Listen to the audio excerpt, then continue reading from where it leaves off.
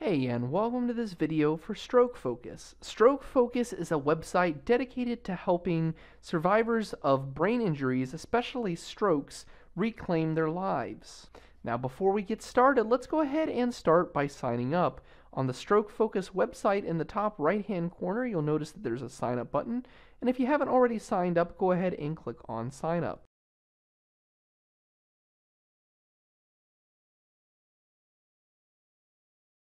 Now here you'll need to put in your name, email address, and create a password, and then we'll click on the continue button. Okay, and here now it's asking us to enter our time zones. So I'm going to go ahead and select a time zone here, and then we're going to select from a list of groups.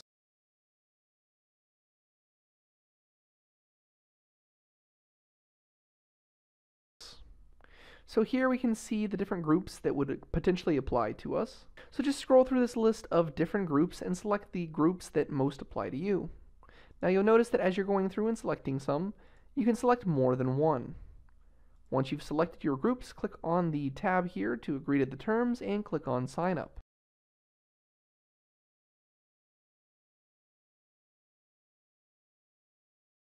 Alright, so once you've signed up, you can see here that this is the main interface of our site, and there's a ton of great resources here for brain injury survivors. Now let's go ahead and start by going to the Help Me page.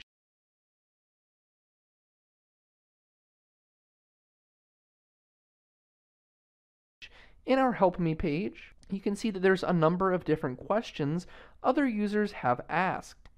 Now, at any time, you can go ahead and click on the link to any questions that have already been asked to see the answers that have been provided. So you'll notice that there are many users on the site just like you who have experienced some kind of traumatic injury, and they're looking for answers just like you. So you can look through the different answers that are available. You can add comments if you have any kind of feedback that may help that user who's already asked a question, or you can just reference the answers that have already been provided to help answer any questions that you may have.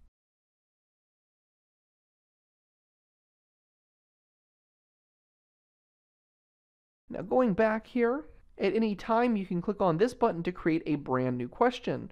So if there's anything that you want to know more about or anything that you need answered, you can go ahead and structure a new question here by creating a title, enter a description of the question that you want to ask, choose an applicable category, and you can also add in a thumbnail if you want. Change your privacy settings, add some tags, and click on the Save button. This will post your question, and community members will be able to provide answers to whatever questions you may have.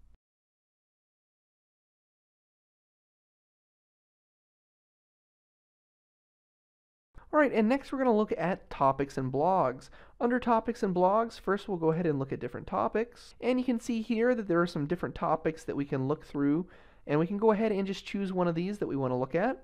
Again, all the content on the site here is user-driven, so you're going to see comments around here on each of these different articles or pages that you're loading. You can also leave comments on any articles or pages that you find here, and you can see that if there's a particular page that you really like, you can click on the favor button. You can also choose to like the content or share it with friends if you like. And going back here, you can see that it's very easy if you want to create a new topic as well.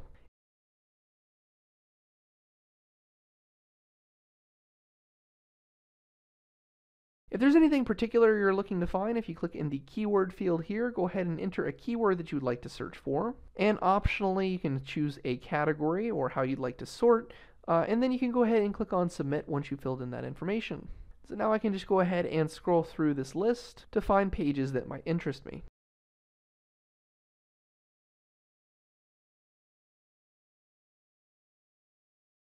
So this is our topics section. You can also go to blogs, and here you can browse through available blogs as well as create new entries.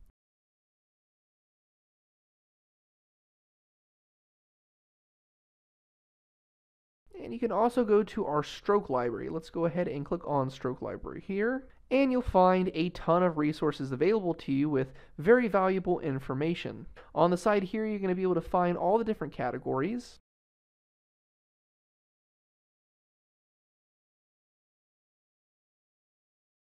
So let's go ahead and click on the plus button next to popular stroke sites. Here we can scroll down and choose a subcategory, and you'll find a bunch of great resources here. So let's go ahead and just choose one. Now again, as in the blogs and topics section here, you can actually like or favor these different articles. You can also share them with your friends and family. Comment down below, or if you like, at the top here you can click on this View Original Article button to go to the original location that the article was written.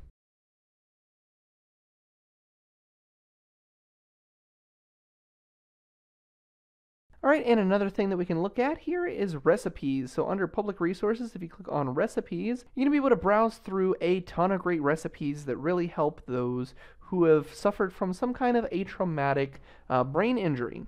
So here are some user-driven recipes that others have mentioned, and you can go ahead and just browse through these different options and find some that might appeal to you. You'll notice that the way that these recipes are structured are very, very easy to follow. So you have the ingredients listed, a description of what you'd be cooking, as well as the preparation, cook, and ready in time. You can also look through the different tips that would be listed on how to create these recipes. If available, you might find some photos of the meal, and you can even look through the Videos tab here, which will have resources available to help you with cooking.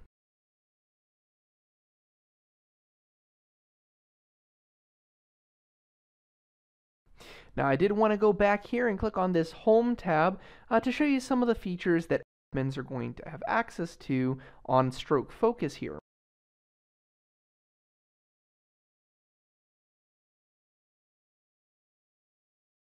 So here you can see that you have access to a lot of different things from this dashboard here. Your name will appear here.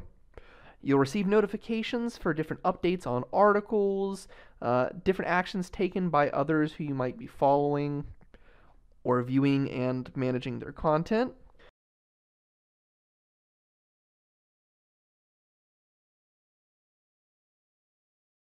You can view messages by clicking on the Messaging tab here.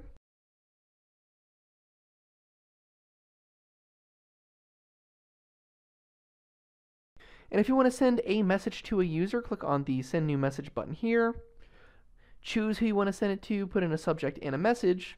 But also, just so you know, you'll be able to send bulk emails as well. So if you want to send emails to everyone that you would frequently need to send information to, you can just send a bulk email to everyone at once and send that message through here as well.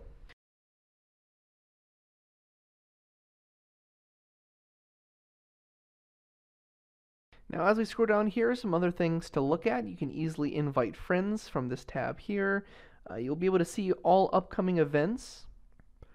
And here under My Stuff, you have a lot of great information. You'll be able to look at all the groups that you're a member of. This will just appear here. You can also look at your blogs, your photos, videos, etc.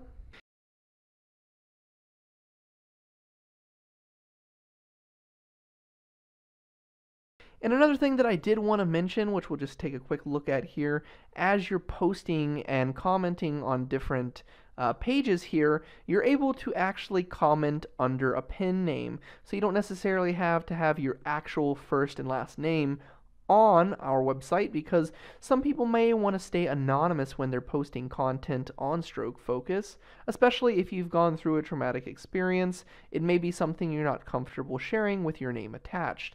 So you can use a pen name if you like when you're posting content on these pages.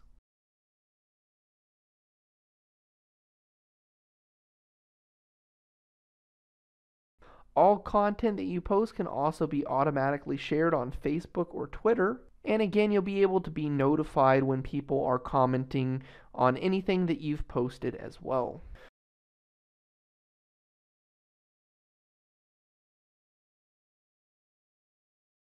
Alright, so let's take a look at how we can create events.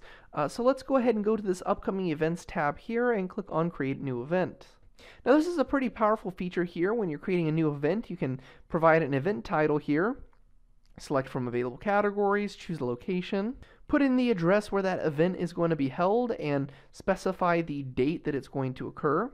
You'll provide your information here, and you can go ahead and format that however you like. There's some really powerful functions here to be able to modify the font, text, color. You can add in images, emoticons, things like that.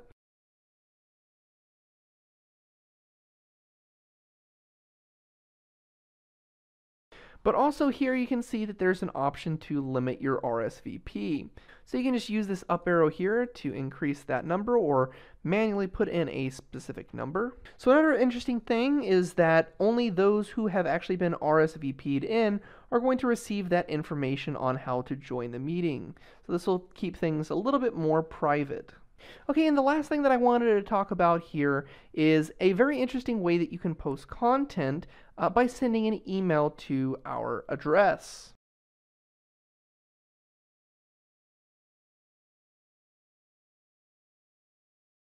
So what you'll be able to do is actually create a post under topics by just sending an email from Outlook or your normal email provider. So to do this, all you have to do is send an email to discuss@strokefocus.net, and this is again going to convert that email into a post under topics.